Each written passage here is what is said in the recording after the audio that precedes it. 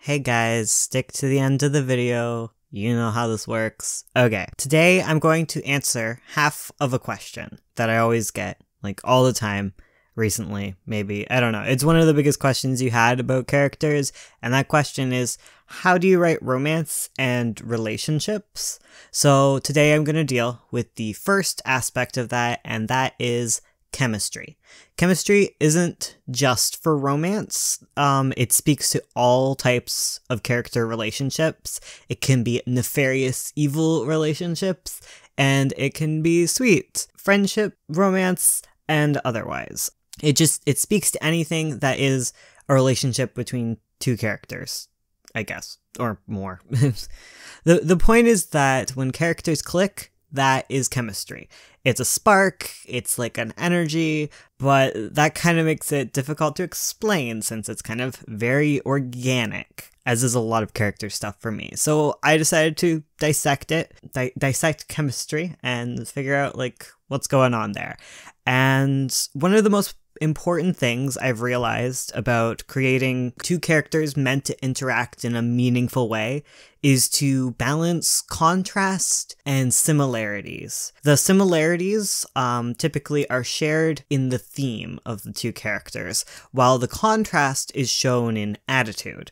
The relationship then forms around kind of the reconciliation of this contrast, or the inability to reconcile said contrast. Okay, Bones, what does all that even mean? Still kind of nebulous. It means that when you're pairing characters together, pay attention to their themes. Theme, I've talked about this a while back, but it is shown in the character's conflict. It's the answer the character needs in order to achieve resolution of their conflict. It is the need part, okay? That's typically where you'll find the theme. I find that the closer a relationship there is between the characters' themes, the more intense of a relationship that forms. If two characters struggle with the same fundamental question, then there's like an inherent interest that they'll have in one another's struggles, or if not an interest, an inherent dislike. There's going to be something there, is basically all there is to it. How that plays out very much depends on personality. But yeah, like I said, this chemistry that's there, it doesn't inform the type of relationship they'll have. The type of relationship kind of occurs in the contrast aspect, because while these characters will tackle the same themes, they tackle them as individuals, and how they deal with the differences is what determines their relationships, and a lot of that comes down to like plot. And I'll talk more about relationships later and sort of how this plot aspect happens in another video, but I'm not going to leave immediately now and talk about these characters that are being drawn here. I want to briefly mention side characters and background characters, because you might be like, well, how do you show contrast in characters that don't really have like big themes? And yeah, to tackle that, you have to achieve kind of an illusion of the same chemistry, an implication that it is there. And you kind of, again, you need to just remember that there's contrast and similarity. It's very easy to forget about contrast, since relationships give off the sense of synchronization where they kind of become one unit.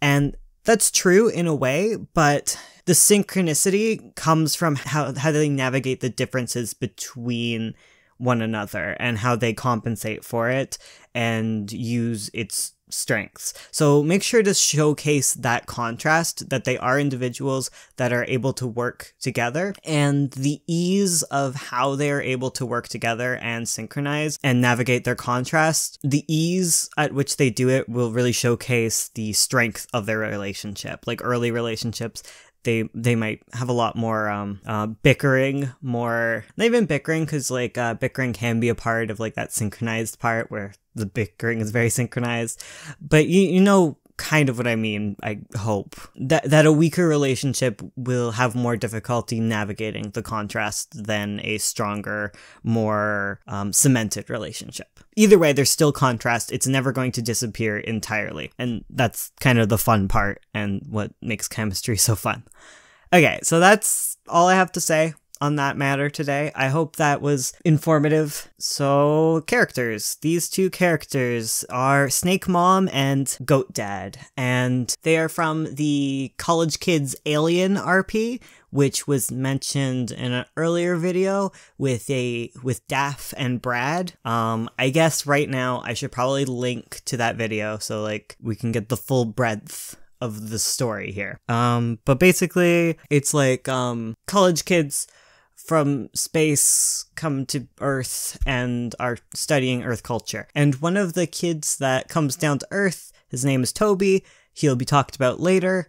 I have a whole thing on Toby, but he's a little human. He's a little human from outer space. He's a wizard, and he's studying on Earth. And these two lovely people are his parents, because he was adopted. They adopted a human. They didn't really know how to raise a human at all, because they were very not human themselves, but they tried their best. And, you know, they had to adopt because they're different species entirely, but they love each other. I guess, like, I guess their similarity is that they love Toby and they like their jobs, and they're both strong, independent, but also like, well, both of them, okay, you know what, I think I know the theme between these two. These two, they come from like very intense job backgrounds. So Goat Dad is a wizard, and he worked in the Wizard Council, and the Wizard Council basically owns, like, it is in charge of the space government. So Goat Dad was in that, and it was very intense, and it has a lot of problems. We'll get into those. And Snake Mom, she was a warrior from 5. So 5 is like the planet that Daph came from, but she's like more equipped for it because she's a giant snake lady with a venom bite. And she was a champion of the ring. She used to fight in what were called like the Beast Wars, and it's basically like the different fights that occur at the arena on 5. They break down into different categories, and Beast Wars is where you fight like giant like animals and horrible, almost mythical creatures the best that you can, whereas like there's other fights where it's like between two high intelligence species that both entered the ring. Yeah, so she fought in the Beast Wars, she was a champion of that, and she now kind of works, she uses like her championship to now like have like a more settled job in the higher aspects of the ring. Like she now works as someone who catches animals and things to bring to the new beast matches. Like she's basically like a producer type role, and also like a hands-on type role. Like she works behind the scenes in the ring now. And so yeah, both of them have very intense jobs, and they are both very rich, and they live on the planet 1, and 1 is the very first planet, and it is so densely packed that it's basically all apartments, the whole thing. It's very expensive to live there because it's kind of like what is it, I don't know, it's like a big metropolis type area where it's like it's kind of like the place to live, but it costs so much money. Like they live in basically a 2-bedroom apartment that's like only like maybe 3 or 4 rooms, like, and very squished, very cramped, but it costs an insane amount of money, and you know, that's their life. They spend most of their time off at work anyways, but yeah. I guess I should mention why they're called Snake Mom and Goat Dad, and it's just because like they're from such different cultures that like the human tongue cannot pronounce either of their names properly. So Toby just calls the mom and dad, but like when talking to his friends, he calls them like Snake Mom and Goat Dad because one's very goatish and the other is very snakish. And so Toby's dad, he was working at the Wizard Council, and He eventually was thrown in prison for, I forget what they say the reason is, but the real reason is he's getting too close to like the answers of like all the messed up crap they're up to. And so he gets thrown in jail for most of Toby's life, honestly. And he's only recently come back. And like there's this like prison planet he was sent to where all like evil wizards go. It's basically Space Azkaban. And so, like, he comes back, and when he does, he doesn't look very goatish anymore. He looks very human. I guess he's like he can't remember anything, and he acts like a goat a bunch. Like, he acts like a goat, and he looks like a human. And what happened was that, like, he spent some time as a goat, and then they, like, uncursed him and did a really bad job of it. So instead of looking like a goat, he thinks like a goat. It sucks. He doesn't like it. He's not a fan. He doesn't remember much.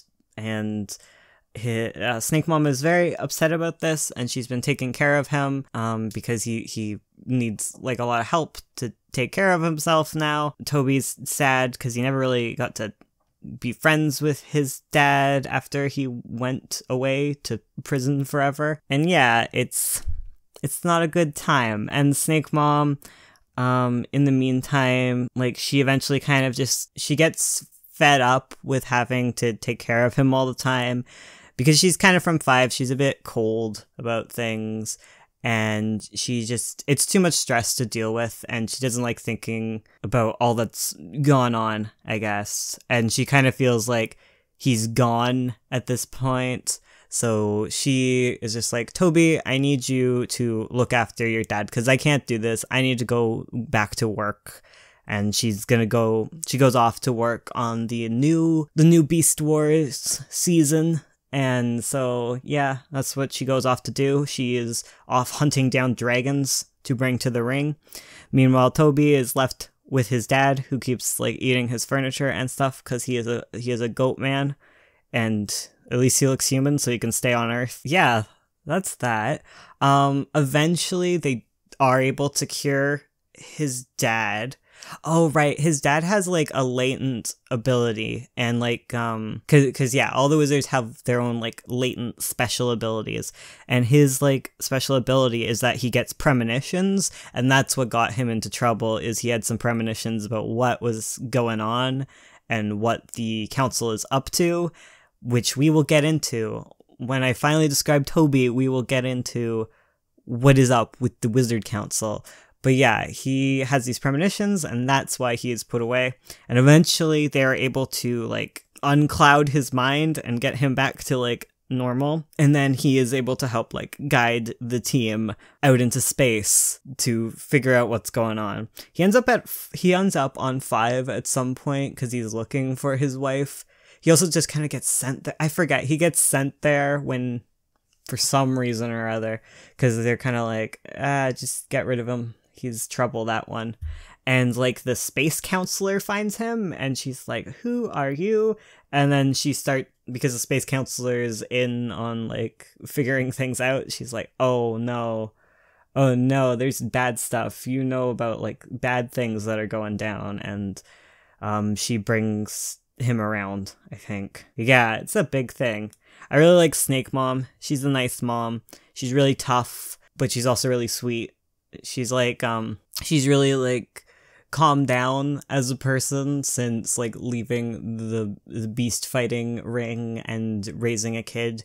She no longer really wants to fight anymore, because she's like, Toby would be really sad if I died. Who cares if I get more honor? I'm already, like, super honorable as beast catching lady. But, like, sometimes she has trouble with, like, being empathetic to situations. She's learning, and we're all proud of her for that. We're all super proud of Snake Mom. Be proud of Snake Mom. Give her a little high five. Give everyone a high five. Give Goat Dad a high five. Let him eat grass. He still eats grass. Like, even when he's cured, he eats grass, because he's a goat. That's what goats do. He's a vegetarian. Toby's mom eats nothing but meat. Toby likes his mom's food way better than his dad's food. They eat, like, gross alien food. She likes She likes whole prey. Unhinge her jaw, eat a whole prey. Meanwhile, Toby's like, I'll just eat food from 5 that you grow up on, like bugs, wriggly bugs. Toby is like, what is fruit? I've never seen fruit before. My family doesn't eat fruit. Anyways, now I'm talking about Toby, and that's a whole other video. Thank you for watching. Like, comment, and subscribe for more fun. I can't believe we almost got like 1,000 new subs this week. Like, if we hit 6K by the end of Saturday, I think that's like 1,000 in a week.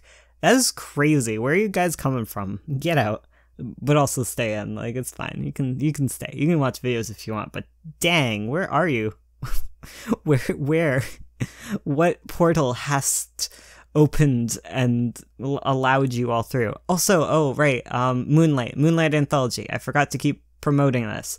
You've got like a month and a half to get your short stories or your comic pitches ready. I hope to see you in my submissions, and I hope to make beautiful werewolves with you.